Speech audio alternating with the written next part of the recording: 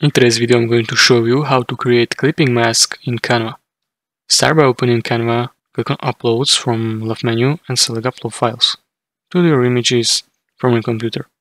Drag your main image to the first page of your design, click on your image and then choose Edit Photo.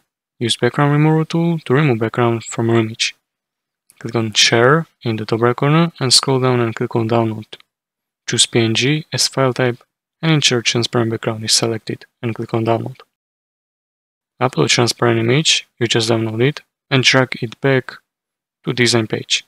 Click on Elements in the left menu, search for Shape and choose Graphic you like. Position it over your picture. Click on 3 dots, select Layer and click on Send to Back to position shape behind your main image. Click on your main image and then go to Edit Photo. Scroll down to Effect section and choose Duotone effect. Select White for both highlight and shadows. Click Share and download image. Add another page, upload save image and use background remover again if necessary. On your page choose white as color and fill page. Once everything is positioned to your liking, click on Share and save your final image to your computer.